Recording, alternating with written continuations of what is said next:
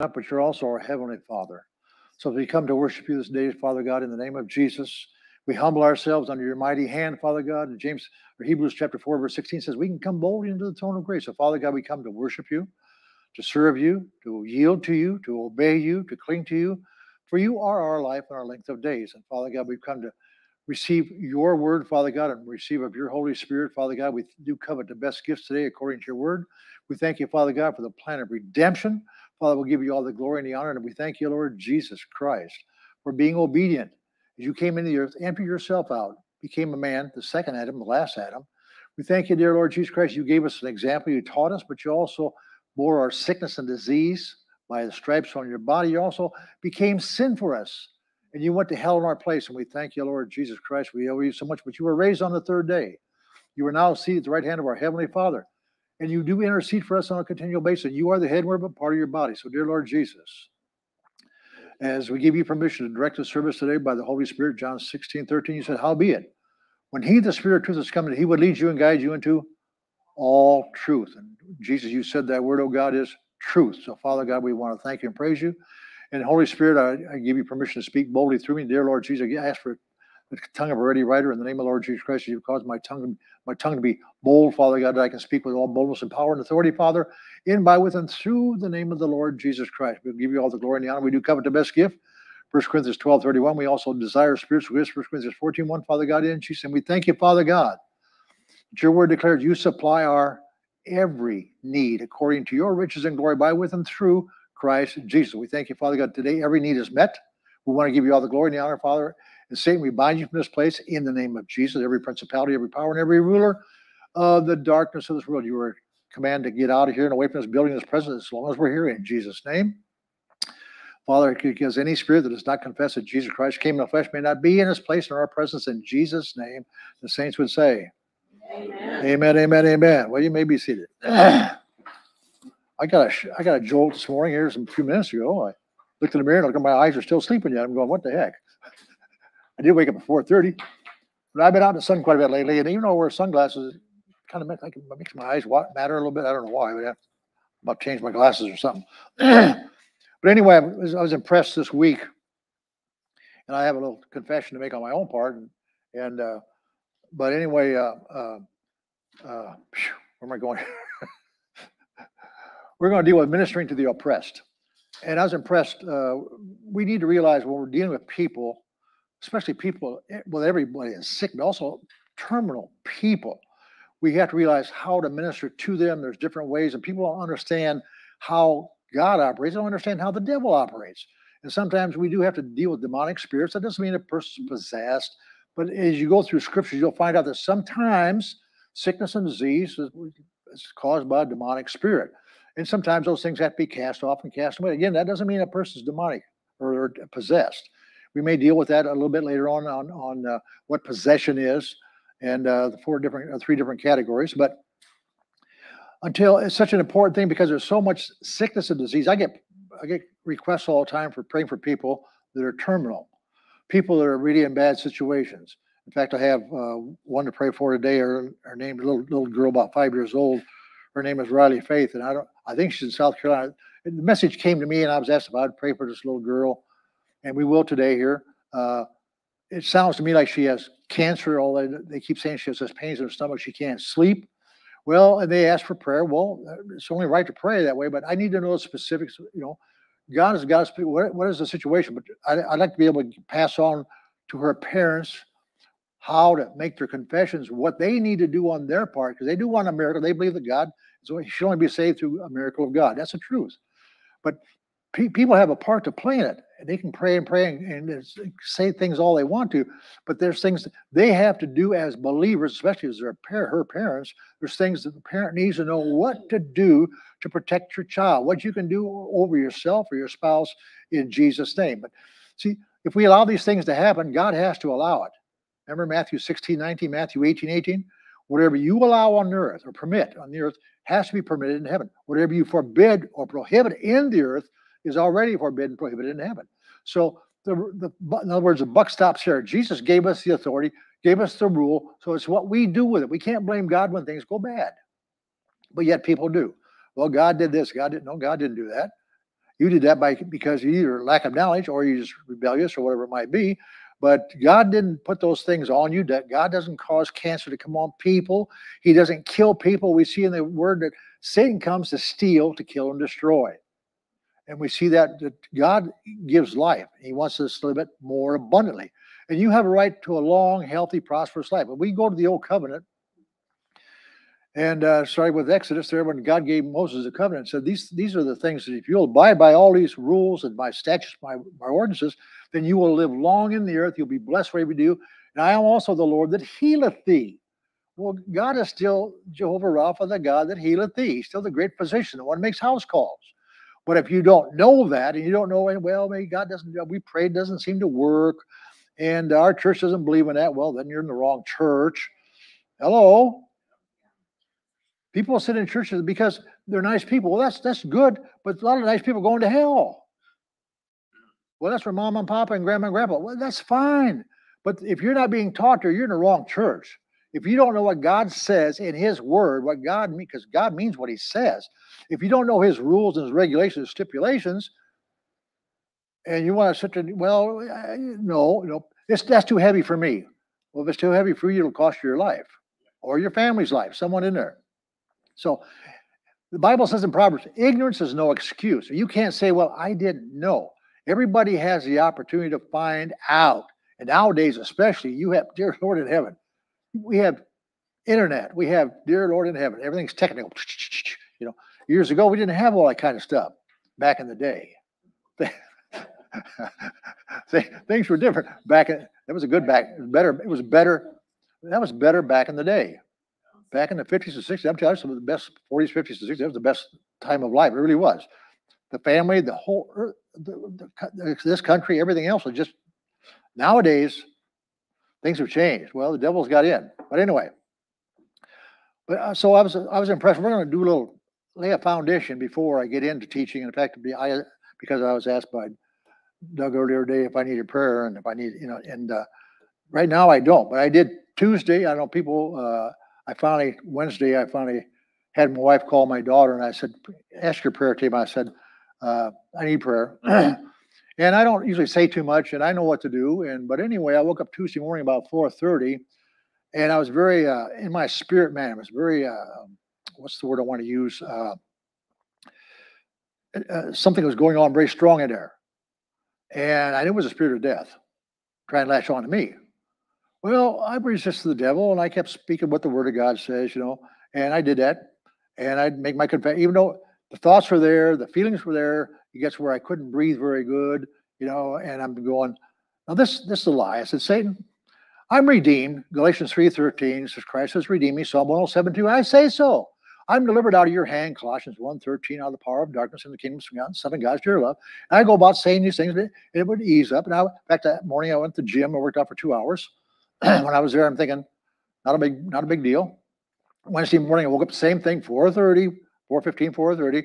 The same thing is such a in the inward man. I knew it was something I had to do. Well, instead of I should have been doing a whole lot of praying in the Holy Ghost then, and I wasn't. I was taking authority, but I was also speaking the word. I keep speaking the word over myself because the word declares what we have a right to. I keep saying Deuteronomy chapter 30, verse 19, 20 especially, says, I call heaven and earth to witness against you this day. I set before you life and death, blessing and cursing. I command you, that's not an option, to choose life. So I go around saying, Father, I thank you. I chose life. I choose life. I receive it because you are my life and length of days. If I cling to you, and I cling to you in the name of Jesus. Then I go on to say in John 10:10b, Jesus came to give me life and give it more abundantly, abundant life, with joy the full overflows. In Psalm 91:16, God says, with long life will I satisfy you and show you my salvation. I'm not satisfied. I choose to go on. So death, no, you don't. And I also said Psalm 118:17, I shall live and not die. So I'm speaking about Genesis 6:3. It says my days should be at 120. That's under the old covenant. That's minimum. That's under the old covenant. And Deuteronomy 34:7, Moses was 120 when he died, and only because he had sinned. He couldn't go in the promised land. His eyes were not dim, his natural forces were not abated. He climbed a mountain. Joshua 14:10, Caleb was strong at 85 as he was at 40. He wanted the mountain of the giants because God kept him healthy and strong as he promised him. See, people believe what God said. And when you believe what God said, you get the blessings from it. So sometimes Paul said, you got to fight the good fight of faith. Well, the devil tries to destroy you. And of course, if I leave open the door because I didn't do what I should at nighttime, I should have prayed and bled the blood Jesus over the house, or different things I should have done, I opened the door. So it's Wednesday morning, after I'd said my confession, I went back to the gym. I didn't work out two hours again, a little over 2 hours, but I only went an hour and 45 minutes that day, I think it was. But I knew something still wasn't right. It was hard breathing to a point, or pressure, I should say pressure. And I had AFib a couple of years ago, and they did a cardioversion where they give you a shock treatment. I was right back. And I told my doctor, I said, one shock, one time I'll be in. Well, see, it was my fault that I got into AFib. I know exactly where I messed up. And even then, I was working out 3 and 4 hours a day at the gym. Didn't even know I had AFib until I went to the doctor. The doctor said, "You got a regular heartbeat." I said, "Really?" He said, "I'm going to send you to an electrician." I said, "What?" There's two kinds of cardios, electrician and plumber. Electrician shock you, the other one goes up through your, and does the other work. But anyway, then a year later, I got it back again. I opened the door.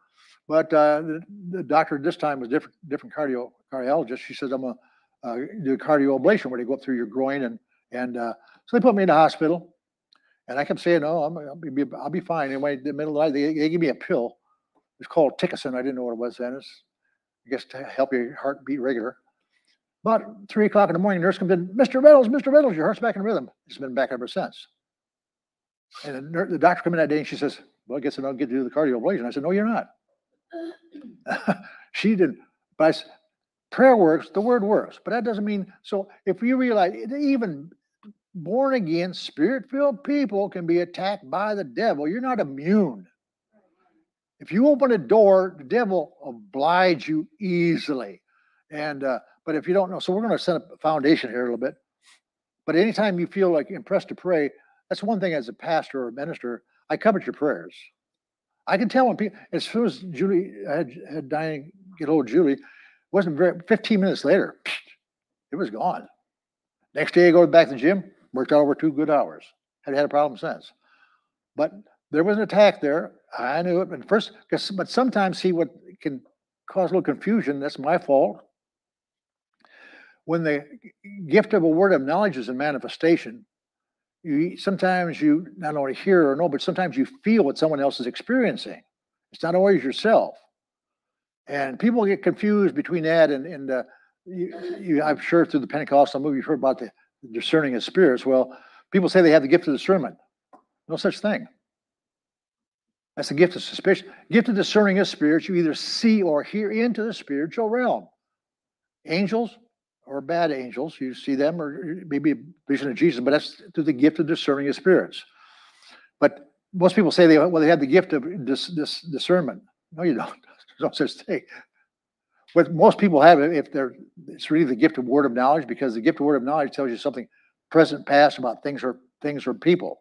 So, so anyway, people understand how the gifts work, but we need to realize and lean on the Holy Spirit, because when we're praying for people, we're human beings. We don't always get it. We don't always understand what's going on. You're praying for people and you lay hands on them, whatever, and you go on. But there's sometimes that, of course, God will reveal things. But the more, and if you have time to pray for people, that's why it's so important. And that's why before I pray for people, if I have the opportunity, I like to be able to get the word into them and then tell them what they should do afterwards, so they can keep what the prayer, if they agree with the prayer. A lot of times, you can go to every healing evangelist or person in this country, and in fact, I gave it to you a few weeks ago, 3 weeks ago, 2 and 3 weeks ago. We talked about, is it God's will to heal every person? Definitely. Because I said, is that God's will, or are we missing our approach to God? Well, it's our approach to God. God never changes. If he willed to heal his covenant people under the old, we have a better covenant under the new, Hebrews 8 and 6. So if we don't have healing in our covenant, we got shortchanged. But we didn't. Well, but we have doctors and nurses in hospitals. Thank God for that. But that's not how God operates. I mean, God works through prayer and medicine. That's true. But because there's hospitals doesn't mean prayer doesn't work anymore. God doesn't heal anymore. That's where people get confused. Well, that done away with that. No. God never changes. Jesus never changes. Thank God we have doctors and hospitals and medicine. If not, most of us would be dead by now. But because we weren't brought up on what the covenant of God says. If we'd been brought up from a child like the Israelites were supposed to, once they learned the covenant, they were supposed to teach their children. Remember, I taught you last week about the fathers. Fathers had a responsibility to teach their kids continually at home, when you're going, when you're sitting, whatever you're doing. Your kids be taught. You'll be teaching them the word, what God says in His covenant promises. So it's embedded within their spirit man. Because if you only have head knowledge, you'll miss it. Many people have head knowledge. Well, I've heard that before. They know of the word, they don't know the word. Because if you know the word, John 8:32, it does what? Sets you free. And if you totally believe that, John 8:36 says, whom the Son sets free is free indeed. If you don't know that, you won't get it. But see, we're supposed to teach people. That's why I always want to put, if I can, put the word first. Because God watches over His word to perform it. You put the word into them, gives them something to cling to. It's life. Jesus said, my words are spirit and they are life. And in Hebrews, bring that back. Yeah. I'll get it in a minute. Okay. But anyway, but if people have no foundation, they don't have anything to cling to. They go by what their reasoning is, what someone tells them. People will try to talk you out of your healing. People that don't know much about it and they want to get prayed for, they get the healing line, get prayed for, and maybe their own relative will talk them out. Well, God doesn't do that anymore. Well, you'll get it back again. But that's why whenever possible, the word should always go first. Jesus said, because everywhere He went, Jesus said, God sent me to teach, to preach, and to heal.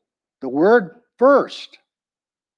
So when you put the word first, you're putting God first, because God has exalted His word even above His name, Psalm 138:2. In Psalm 119:89, if His word is forever settled in heaven, that means we have assurance. Also, Peter said in 1 Peter chapter 1, verse 24, I believe it is, the word of God is forever settled in heaven. So God, we know that also in Isaiah. So we know that if we trust and believe God's word, we have a foundation. Jesus said, in Matthew's gospel and Luke's gospel, Luke chapter 6, He said, why do you call me Lord, Lord, don't do what I say? He gave the example about the man who built his house upon the rock. This is the rock of the word. Solid foundation. When the storms come, and they will come, the devil will see to that. But when that happens, you will just go lost to the house. But if you have no foundation, when the storms come, there's usually a great loss. Well, Jesus kept emphasizing, He said, where's your faith? You have no faith. Faith comes by what? Hearing by the word of God. That's the only way you can get faith. You can't pray for faith. I mean, the disciples, Luke's gospel, Lord, increase our faith. He said, if you had the faith of a grain of a mustard seed. No, faith comes only by one way. Hearing what God says. You have faith in God. You have trust in God. In the Old Testament and Hebrews or Proverbs chapter 2 and 3 says, trust in the Lord with all your heart. That word trust was the same word we use for faith in the New Testament. The Hebrew word for trust is faith. So therefore, they were told to trust in God with all your heart, not your head, not your feelings. Most Christians, I shouldn't say Christians, but most people are governed by what their body tells them. I don't feel like going here. I don't feel like going to church. I don't feel like going to school. I don't feel like going to work. What has that got to do with it? I don't feel like going to the gym sometimes at 7 o'clock in the morning, but I go. Don't I? Yes. And after I'm there, I enjoy it. It's just part of me. Do I have to stay for 2 hours? No. Do I like to stay for 2 hours? Yes. But my wife used to always say, she doesn't too much anymore, don't overdo, honey. You might as well talk to the wind. Or back in the 80s? Talk to the hand. Yes, dear, I won't overdo. Yeah, right. No, but because when I go there, I put the word first. I claim scriptures for strength. Hello? Why? Because it works. When I don't, if I don't feel like, once I get started, because I've already confessed and give the scripture with the word, I stand on the word of God. So when I stand on the word of God, when I work out, I don't get tired. I don't have to just stop because I go home and take a nap. No. But in the scripture, I'll get to my message here in a minute. This is my intro. I haven't got to the message yet. The message is how to minister to the oppressed. Well, maybe get their part A today. I don't know. But where was I going? Huh? What? Somebody's paying attention. I'll get back to it. But it's important when if you really believe what the word says, and you speak the word, and you act on a word, and I keep thanking the Lord after I get out of the gym. I say, Lord, I thank you. Your word doesn't return void, Isaiah 55:11. I thank you, Father God, for multiplying my strength, Isaiah 40:29-31.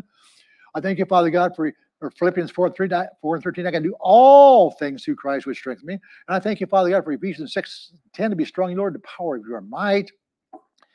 And another good one, Joel 3:10. Let the weak say they're strong. When you don't feel like you can do it, say, Lord, I thank. When I was sick back at Chrysler back in the middle 80s, and I'd been sick for 18 months there, I didn't know what was wrong with me. I was rebelling. I didn't want to go to Raymond. I didn't want to quit my job. But anyway, the Lord, I found one scripture one day in Joel 3:10. So every morning when I was at Chrysler, I'd be so weak. Well, I had an abscess in my body, and I was like having a flu all the time. Weak. I couldn't hardly talk, couldn't hardly walk very far. Very, very discouraging. And anyway, I found that scripture by the Holy Ghost, Joel 3:10. So I would confess it every morning. I get to Chrysler, I confess Joel 3:10. I work through the day, I get done off work, I kind of collapse. But every day I use Joel 3:10. Why? Joel 3:10 works. The word of God will always work if you work the word. But you got, well, I'm going to try it. No. You got to get the word in you, then do it. When people are prayed for, they need to, once you're prayed for, if you believe with a prayer, you need to say amen, and you do what? Faith without corresponding is what? Dead. Many people sit and wait for something to happen. No. If you really believed in the prayer, say, Lord, I thank you. It's done right now in Jesus' name. And you act on it. Well, I'll get somebody else to pray. Well, and you'll keep sitting or people go from place to place to place. Back even years ago, Brother Hagin kept saying some people go through every healing evangelist, Brother Oral Robertson, Jack Coe, or not Billy Graham, but he was an evangelist, not a healer. Well, Kenneth Hagin, Catherine Kuhlman, and they weren't getting healed. But they were believers. God expects a believer, once you have the word, God expects, he'll meet you where you're at. But God expects you to grow. He expects you to get on your own faith. Hello. I mean, you can be prayed for, but you better use your faith then once you're prayed for. But people are waiting, well, if a person prayed, I'll get it. Then I don't have to do anything. No. Because if you believe you've got it, then start praising and thanking him. Lord, I thank you. I've received my healing at whatever time it was on that certain day. I thank you, Lord. Regardless of what my body might say, your word cannot return void, Isaiah 55. Therefore, I'm healed. I'm the whole. I'm going to act upon the word in Jesus' name. You may fall down a few times, but the Bible says the old man falls 7 times, shall he not rise again. But people fall down, well, oh God, I better go back and sit down. No. Faith is so strong in you, it doesn't matter what feels like your body said, body, shut up. That's why Paul said in 1 Corinthians 9:27, I believe it is. 9:27? 9:29. I buffet my body daily. Who? The spirit man makes the body do what it's supposed to do. The body doesn't control the spirit. Most people, the body controls their spirit. We're supposed to control our flesh. I think it's 27. I better look up here. 27? Thank you. Okay, that's what I thought. Yes. See, if you don't bring it under subjection, that means your body will govern you or rule you, because you'll go by what you feel like, because your body will speak to you 24 hours a day. It will. You'll know everything, whether you're feeling tired, feeling hungry, feeling weak, feeling sick. You'll know how your body going to tell you. And it's a good warning device. But we have authority over our body because the Word of God, we can take authority in Jesus' name on the Word of the living God and stand on His promises because they're all yes and amen. I better get my message before. That's just the intro. Okay, let's go. So let's go back to Isaiah. And in case you don't remember, that's in the Old Testament. Little humor, very little. Isaiah chapter 14.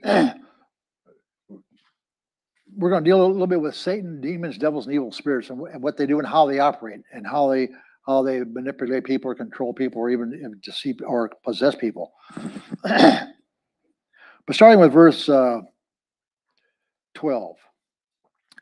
I'm trying to read this now. How are you fallen from heaven, O Lucifer, son of the morning? He was one of the archangels. Before he was Satan, he was Lucifer. How you are cut down to the ground. You who weaken the nations. You have said in your heart, I will ascend into heaven, I'll exalt my throne. There's a period of time, the earth, scientists say, is about 4.5 billion years old. Well, man creation's only been on here about a little over 6,000 years. So again, what happened to the dinosaurs? What happened? See, God's always been. That's hard for people to understand. We think maybe he just created the earth 6,000 years ago. No. So there was something here before Adam, because Satan was in control. He had a throne. And we go on through here, we'll get to Ezekiel a little bit. He was in charge of worship. So apparently there was something here in the earth. We don't know exactly. The Bible gives us some light, but not a whole lot of light. But if he had a kingdom and he had a rule, he says, I'm going to exalt my throne. So he had a throne above the heavens. I'm going to be greater than God. We're going to go here now. Above the stars of God. I will also sit on the mount of the congregation, the further side of the north. That's where Almighty God is. Scientists will tell you there's something way up in the north. They can't figure out what it is way up. They used to call it a black hole. It's not a black hole.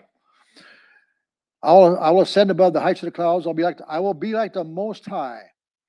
But you shall be brought down to show or the lowest depths of the pit. You remember, hell has compartments. Remember when Lazarus died, he was taken by angels into Abraham's bosom, which was in the depth of the earth. Rich man, when he died, he was in hell. And he said, he lifted up his eyes and saw Lazarus in Abraham's bosom. He said, send Lazarus over and let him touch his finger, touch my tongue. And Abraham said, no, there's a gulf between us. You can't go there. We can't come here. So there's compartments of hell.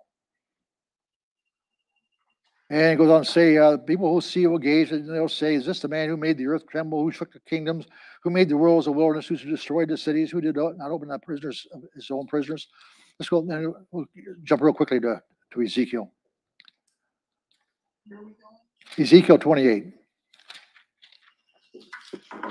This just tells you a little bit about Satan and Lucifer now. Verse 13, well, it's verse 12. Son of man, take up lamentations for the king of Tyre and say to him, thus says the Lord, you are the seal of perfection, full of wisdom, full of beauty. You were in Eden. He's not talking about a man. That king, you remember in Daniel, when Daniel had fasted 21 days, and when Gabriel finally got to him, he said, the prince of Persia had withstood me. I had to call for Michael the archangel. Well, it wasn't a human being that withstood him. It was one of the wicked spirits in the heavenly places. We'll get to that in Ephesians chapter 6, verse 12. And he goes on to say, you were the seal of perfection, your wisdom and perfect in beauty. You were in the garden of God, your every precious stone of your covering. He must have been something really to look at, because it goes on to name the stones, every precious stone, the sardius, the topaz, the diamond, the beryl, the onyx, the jasper, the sapphire, turquoise, the emerald, the gold. Well, the workmanship of your timbrel. So he was in charge of music. You wonder why? See, music should be unto God. There's so much perversion in music nowadays. See, for me, I think that's just my opinion. It started during the 70s, in the 70s, in the heavy metal. Hello? Well, we like that kind of stuff. Is it doing anything to praise God? No. Most of that, what did it bring about? Just like in the 60s, Woodstock. The old love thing. That wasn't God kind of love. That's when the hippie come out. Love, peace, smoke a joint. No. But people try everything to try to find peace or relax. You'll never find peace without God. With God, there's peace. Without God, there's no peace. Anyway, he goes on to say, you were prepared on the day you were created. You were the anointed cherub who covers. I established you. You were in the holy mountain of God. You walked back and forth in the midst of the fiery stones. You were perfect in your ways from the day you were created until iniquity was found in you. So until that time. So again, there's something here in this earth. We don't know what. We know there's some kind of. That's maybe where the demons come from, because there's demons and evil spirits. But those are the ones we'll get to where they get into people and cause all kinds of havoc. But so apparently there was something here. Go back to Genesis chapter 1 and verse 1 and 2. In the beginning, God created the heavens and the earth. Verse 2, and the earth was without form and void. Now, if you hold your place, well, let's go back to Isaiah real quick. I'll give you two in Isaiah. Isaiah 24, first of all. I'm trying to show you that there was what did I say, 24?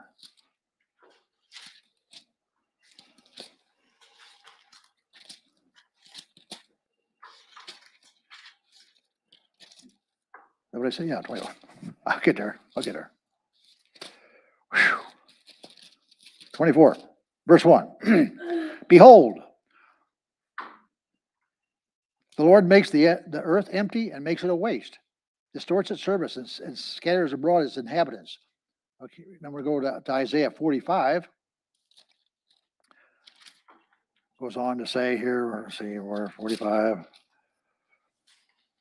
And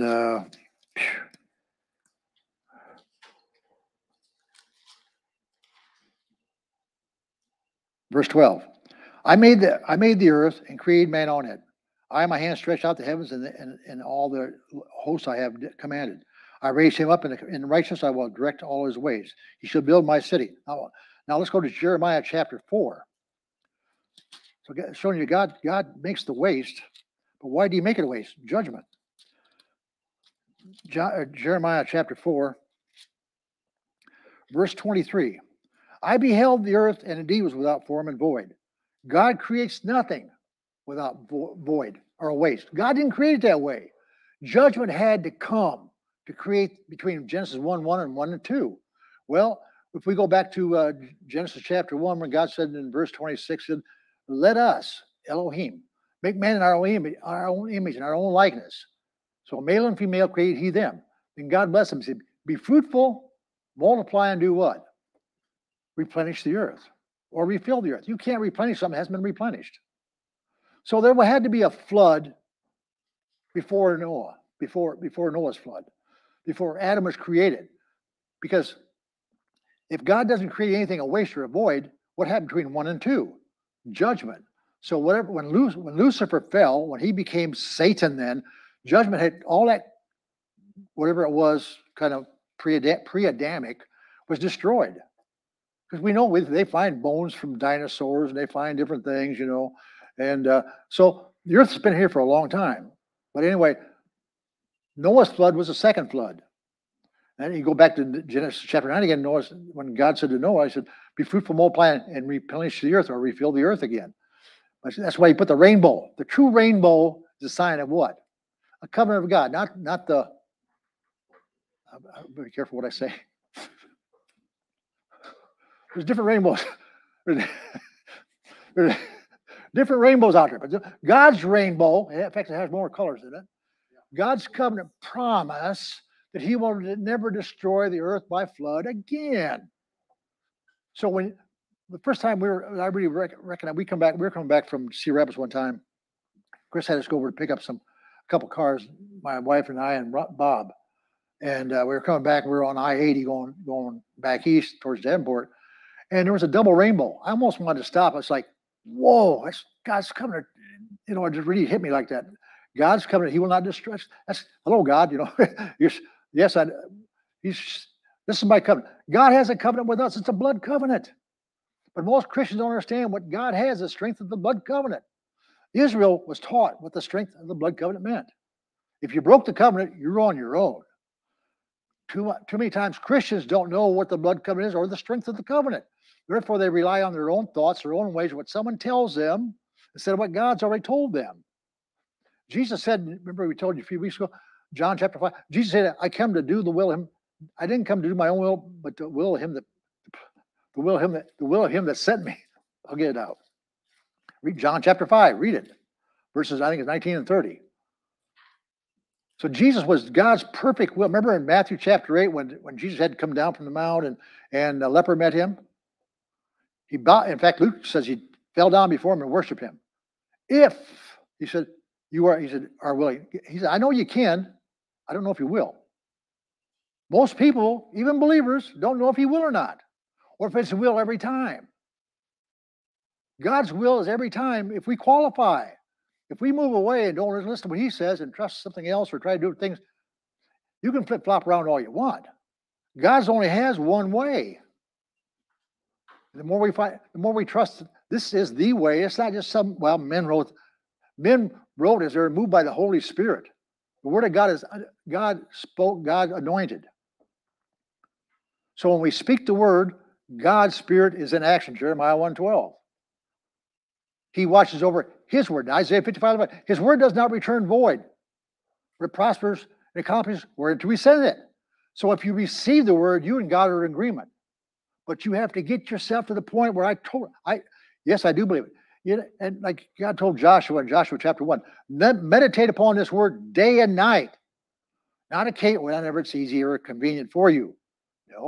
Get it. In other words, get the word in you before you ever speak it out. Then you will prosper and have great success. But if you and I don't get the word in us and keep it in us, your spirit man needs to be fed on a daily basis. What? The word of God.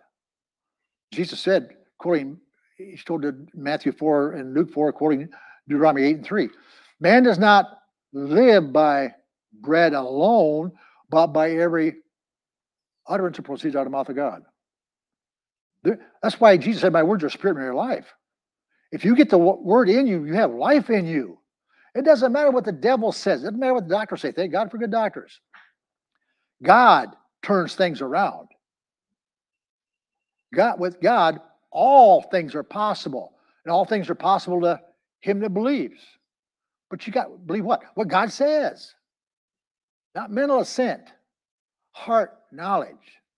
So in fact, Paul said it to his letter in 1 Timothy 4. He said, the Spirit speaks expressly, emphatically, that in the last day, men will depart from the faith, giving heed to seducing spirits and demons of devils. Talking to believers. You're not talking to the world. You're talking to Christians. Get caught off in these different, some new thing. No new thing. If it's not in the Word, it ain't there. It's not God. But I was praying and fasting, and I got this revelation. Is it in the Word? No, it's beyond the Word. It was beyond the Word, it's beyond God. You ever got known? God, Malachi 3:6, God never changes. Hebrews 13:8, Jesus Christ the same yesterday, today, and forever. So God the Father is constant. God the Son is constant. The Holy Spirit is constant. The Word is constant. So what's inconstant? Man, is that a good word? Is that the right word? I got to ask the English teacher. English was my high thing. I didn't care about English in school to begin with. I guess I could. Huh? It was not your forte. It was not my forte. I thunk it. I didn't like.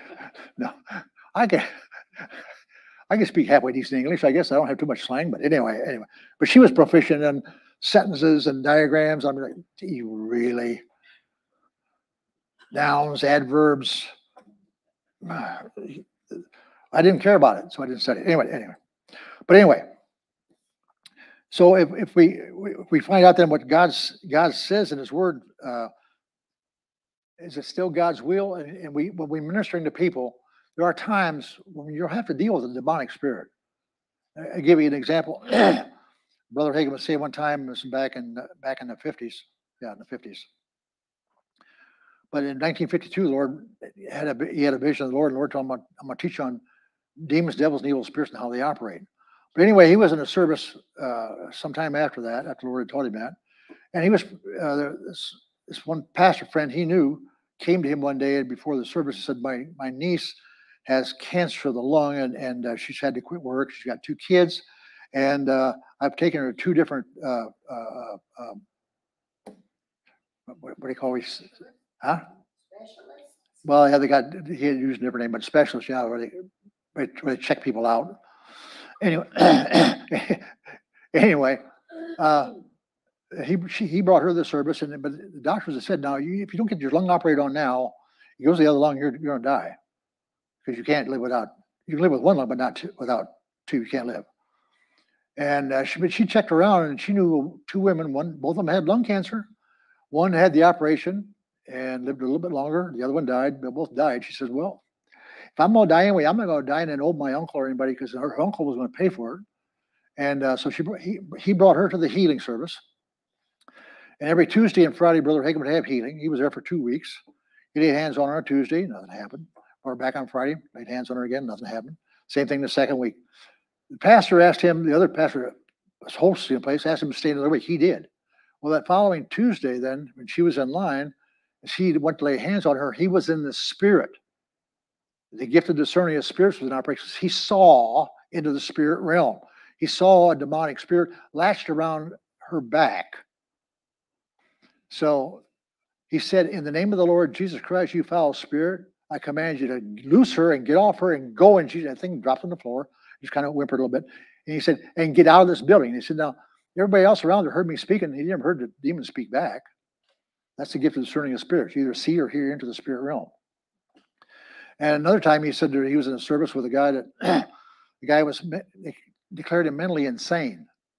And they were getting ready to take him to the mental hospital. Back in the days, they used to call them insane asylums. Nowadays, they call them mental wards or hospitals. I don't know what they got different class for it. But anyway, Brother Hagin laid hands on him, and he went back to pray for someone else. And he looked over, and he saw in the spirit realm, again through the gift of discerning of spirit, he saw a demon. He said about the size of a monkey. He said it wasn't a monkey, but about that size, he thought, or a chimp. Had his arm around the guy's head.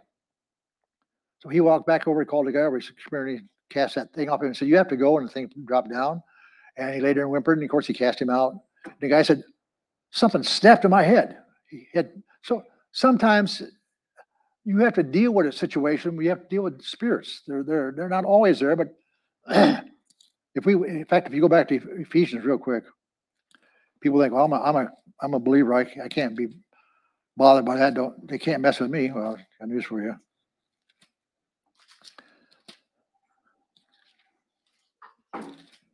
Where am I going? Oh, yeah. Ephesians chapter 2, verse 1. And you he made alive who were dead in trespass and sin, in which you once walked according to the course of this world, according to the prince of the power of the air, the spirit who now works in the sons of disobedience. You also so one way or another. Remember 2 Corinthians 4:4. For the God of this world has blinded their eyes, lest they see the light of the glorious gospel.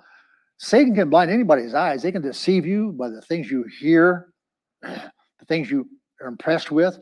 That's why you have to test the spirits out. You have to check things out according to what the Word of God says. But people don't take the time, or they don't know anything about it. So, like I said, they sit in churches that don't teach anything, and they may have a good fellowship time, and they might, if you're going to church just to get a fellowship, you're missing the boat. Fellowship should be there. The Word and growth should be most important. So you increase in your learning and knowledge of God and your relationship with the Lord and Jesus Christ, our Heavenly Father. Church, there should be growth. Peter said, 1 Peter chapter 2, verse 2, desire the sincere milk of the Word, you may grow thereby. So if they even in those churches even gave them a little bit of milk, they grow somewhat. But they don't grow. I don't mean to make fun, but that's why I guess sometimes they call them pews. People stink. They're dead. I mean, spiritually dead, not physically. They probably are all cloned up, but I mean, going to church is correct. Being baptized in water is correct after you've accepted Jesus Christ. You don't put the cart before the horse. Because you go through the scriptures, there's only one way to be saved, by receiving, accepting Jesus. Romans 10, 8, 9, 10. The word is near you. It's in your mouth. If you confess, you can do it. If you believe in your heart, confess with your mouth that Jesus Christ, Lord, thou shalt be saved.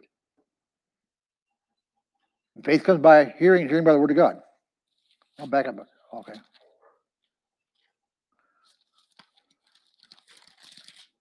I'm going back to Romans real quick here, what I just quoted, but also it was in verse 8, 9, and 10.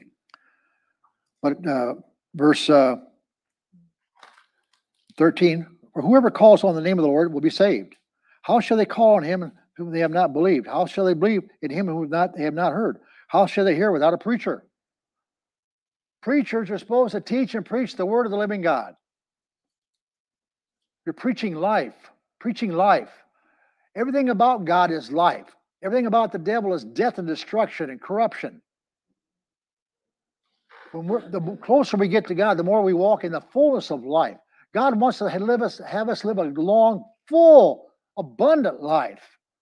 That's why John 10:10, he said, I've come to give you life and give it more abundantly, amplified. A life of joy, the full, till it overflows. Not a life of just barely getting along. Sick all the time. Can't afford to go to the doctor. Can't afford to do this. Can't do this. Too weak to do that. No. Like I say, I remind God different times. I go back to my ancestors. You go back to Adam, 930. Jared, 962. Methuselah, 969. Noah, 950. I mean, do you suppose they were just sitting around and all saggy baggy and didn't know anybody doing outside their mouth? Who are you? No. They had sound mind. So what happened? Well, the curse come in, but if we go along with what the Word of God said when God gave to Moses, if we follow God's plans and God's ways, we'll be blessed in every area of our life.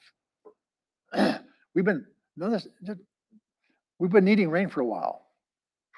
It keeps saying it's going to rain, and they take it off the screen. Take it off. And wife and I were going out for supper on Friday night.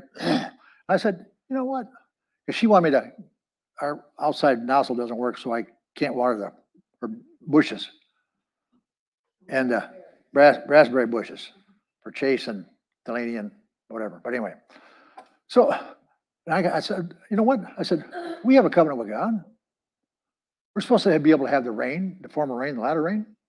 And they kept moving it yesterday, and I said earlier in the day, I said, Father, in the name of, we prayed together. I said, Father, in the name of Jesus, my wife wants rain for her raspberry bushes. But I said, there's farmers around here that need rain. Father God, we're asking for the rain to come. Well, I'm thinking myself, why didn't I think of that before until I worried about trying to get that nozzle fixed, which is fine, but I'm just saying, I have a covenant with God. He said in Isaiah 43, 25, and 26, put me in remembrance. Plead your case. Father, I thank you. I have a covenant with you. I'm blessed in every area. My wife needs water. Give her water. Raspberries. Whatever. But I'm saying that's a trivial thing to a point. But in every area, we have a blood covenant with God established on better promises. And if Israel's promises were so strong and so powerful that everything they did, they were blessed for coming in or going out, the head, not the tail. Nobody could defeat them. One person, enemy comes against you one way, they'll flee in 7 ways. You know, you're the head, not the tail, the butt, but not the beneath. Well, why doesn't the church world think that way? Well, as I said before, if the church would have stayed based from the book of Acts on, but at 300 AD, Gentiles came in, men started putting their own doctrines in there. You're getting away from the basic foundation. And you're away from the basics, you're out there on your own. God can't bless it. God can only bless people so far. He'll bless you as far as he can. He'll meet you wherever you're at. He'll try to. Hello. We are supposed to teach people what God, who he is, what he will do. If he said it, he will do it. If he extends his hand, you can't stop it. God's not a man that he should lie. God can't lie. It's impossible, the Bible says. So if you get yourself where you're totally convinced this is the word of the living God, nothing or no thing will move you. Yeah, but I think that's your problem. Isaiah 55. My thoughts are not your thoughts, and my ways your ways. As high as heaven is above the earth, so my thoughts above your thoughts, my ways above your ways. I think it's verses 8, 9, and 10, I believe it is, in Isaiah 55. But anyway, I'm not going to where I was going here, but part of it. But I do need to pray. I do need to pray for a couple people, 3 people actually. the little girl we're going to pray for here in a moment, before we even take up communion. Her name is Riley Faith. I believe she's about 3 years old or 5 years old, and they put her in hospice.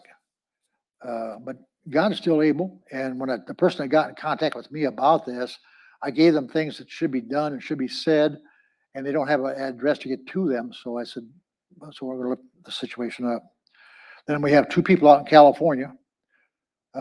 Both of them are drug addicts, and I know of the mother. I don't know the 2 people, the daughter and granddaughter, but one's 56 and one's 38. But they've gone to rehabs, and they get out and they don't stay clean very long. And the older one, her boyfriend, when she got out of jail, got her back on drugs again. They want to live in their car. Well, that's nothing but addiction. So I asked this person, do they want to be free? She said, no, they want their drugs. Well, we'll pray that God will open their eyes to the truth, and pray that God would send laborers in their path. We're also going to claim their souls for the kingdom of God. So Heavenly Father, we pray first of all for Riley Faith. Father, in the name of Jesus, you know the whole situation with her and with the stomach. I'm guessing it's cancer. I don't know. But Father God, we curse cancer and every foul thing that's attacking Riley Faith in Jesus' name. Father God, only by your extended hand, Acts 4:30. And there is no distance in the spiritual realm. So Father God, in the name of the Lord Jesus Christ, cause your Holy Spirit. They're asking for a miracle. You are the God of miracles. So we ask you to stretch forth your hand to heal. The signs and wonders might be done. You will spare Riley Faith's life, Father, in the name of the Lord Jesus Christ. I bind the spirit of death from Riley Faith in Jesus' name. The spirit of cancer, I command you to loose her and let her go in the name of the Lord Jesus Christ. You're loose from your assignment in Jesus' name. And Father God, send people, born again, spirit-filled people, Father God, that will minister the word and minister power into that child, into that family, Father God. Cause them to get there and come there, Father God, and go there in Jesus' name. Also pray for Laura and Nicole. The 2 are on drugs, Father God. We claim their soul for the kingdom of God. Father, I ask you would send laborers in their path, and Father God, you would deal with their hearts. We bind up Satan, the strong man, and every addicting spirit, the spirit of addiction from those 2 in Jesus' name. We bind you, command you to shut your mouth, Father God. Shut your mouth in the name of the Lord Jesus Christ of Nazareth. Father God, you send people and put it in their heart, Father God. At least bring it before them. Give them no peace and rest. That they want to be free. Realize they can be free. That God, that you do love them. So send laborers continually in their path, Father God, day and night, bringing the word forth before them, Father God, in Jesus' name. Amen.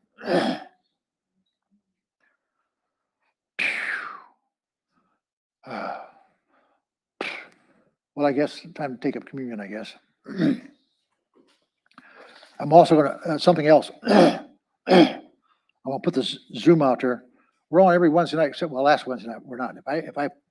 We're on every Wednesday unless I say something. So I shouldn't have to say it. I can, but anyway. So people out there, if they want to be on Zoom, it's 871-361-6547. Then you hit join, and you go to prayers is their password. Then you hit join. Do not hit video, because if you hit video, then you'll be on. You'll get a picture of me, but you won't be in the background.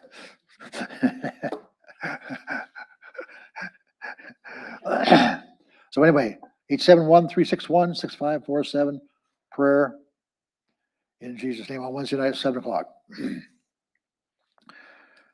Anyway, I didn't even get part of my message, but we'll get part 2 probably next week. Thank you. Romans.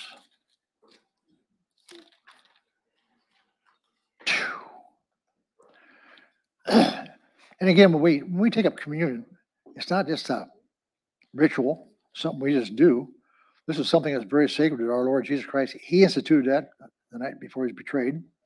It's called the Lord's Supper. His Passover meal, our Passover meal. Verse 23 of 1 Corinthians 11. Paul said, I received from the Lord that which I also delivered to you. The Lord Jesus, on the same night which he was betrayed, took bread.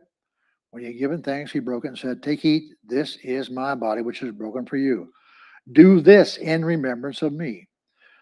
In the same manner, he also took the cup after supper, saying, This cup is the new covenant in my blood. This do as often as you drink it in remembrance of me. For as often as you eat this bread and drink this cup, you proclaim the Lord's death till he comes. Therefore, whoever eats this bread or drinks this cup in an unworthy manner of the Lord in an unworthy manner will be guilty of the body and the blood of the Lord.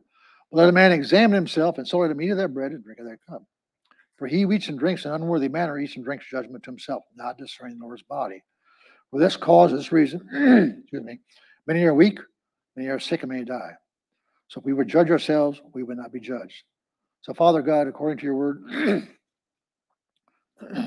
excuse me.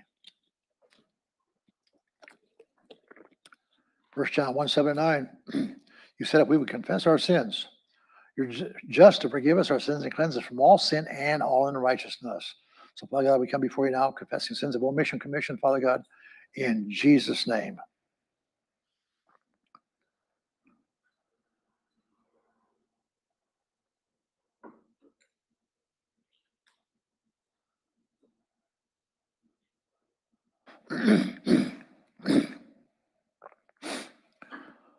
So, Father, we thank you now that our sins are totally annihilated by, with, and through the blood of Jesus Christ. You remember our sins no more, Father. We want to thank you and praise you now. We're back in right standing with you in Jesus' name. Amen.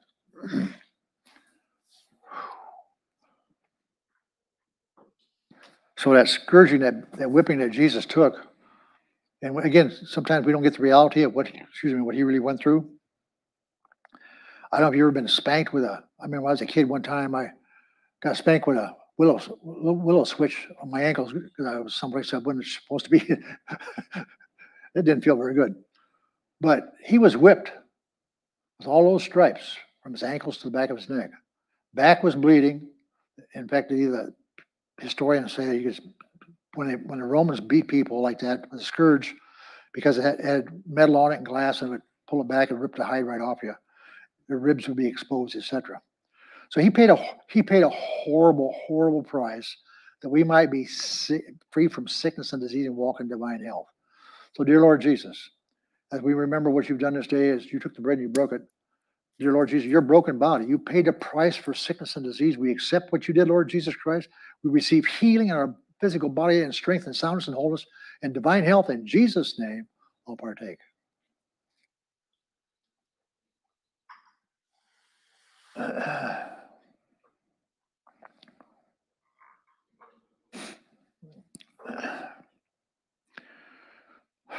Then he took the cup. Said, this represents my blood, which is shed for you and for many for the remission of sin. Dear Lord Jesus, thank you for shedding your blood on Calvary's tree.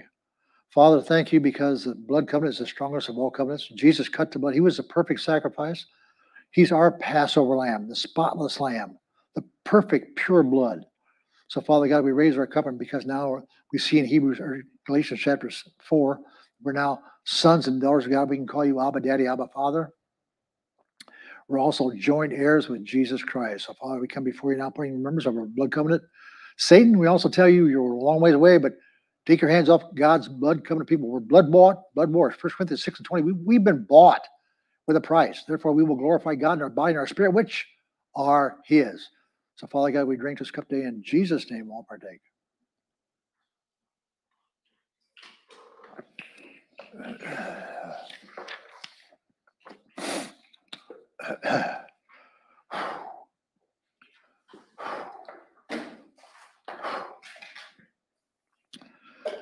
Tithes and offerings.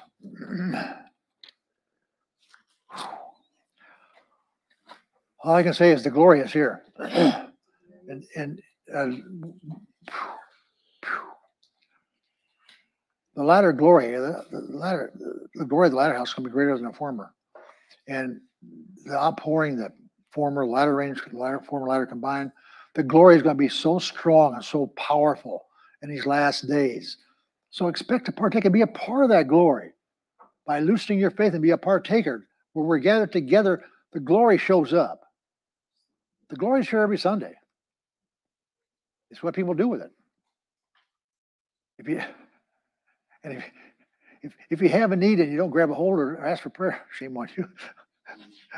I'm failing in my job.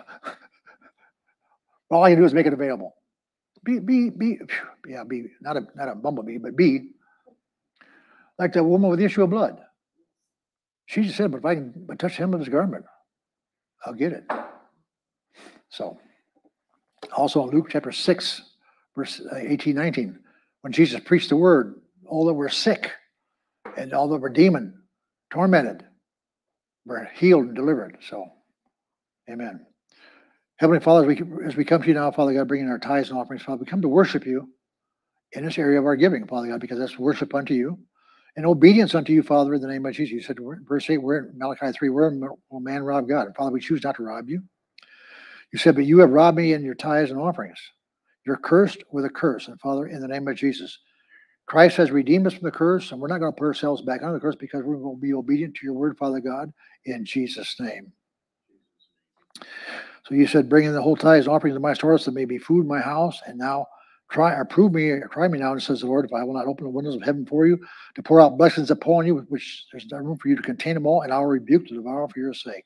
So, Father, in the name of Jesus, we bring our tithes and offerings, Father God, in obedience, in love and submission, Father God, thanking you, knowing that, Father God, will have a rich, full, bountiful harvest as they name their seed and claim their harvest.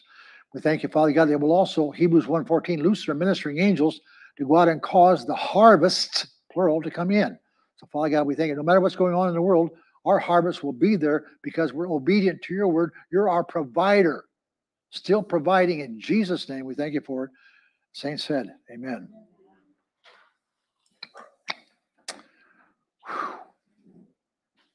Anybody need prayer and have a prayer request or pray for, yeah, just maybe praying for people out there first.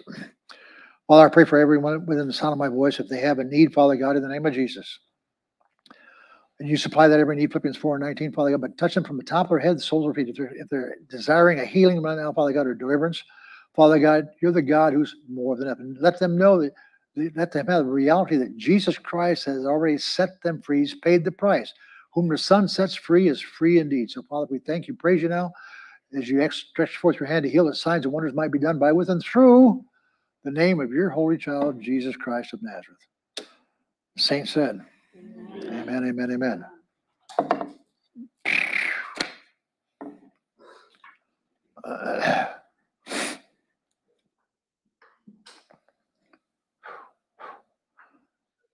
When Jesus took the 5 loaves and 2 fishes from the lad, another time he took a few fishes and 7 loaves. But this time he took the 5 loaves and 2 fishes. He lifted up to you, Father God. He asked you to bless it. Father, we're asking you to bless his seed in the name of Jesus. Cause it to come to a rich, full, bountiful harvest. Father God, they're good soil. Father God, they expect they're going to receive a good, rich, full, not half, but full, bountiful harvest in Jesus' glorious name. We thank you for it now, Father God, in Jesus' name. Amen and amen.